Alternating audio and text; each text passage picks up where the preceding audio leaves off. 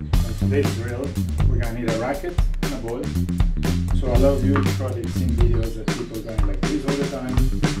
So you're wondering how did they get to this level to control. So now that you have time at home, you can practice a little bit. So the first thing you're gonna do, you're gonna grab the racket from here all the way up.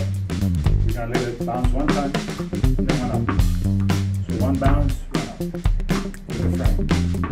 I would recommend, if you have the chance, to get a racket that is a little bit flat, so it's easier to pump it up instead of the ones that are a little rounded in the edge. So this is going to be number one. Let's see, once you start getting the feel of it, then you can go 1, 2, 1 bounce, 1, 2, 1 bounce, 1, 2, 1 bounce, 1, 2, 1 bounce.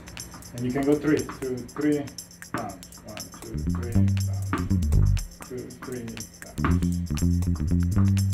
So this is the way you can start getting better, and let's see how many you can make in a row.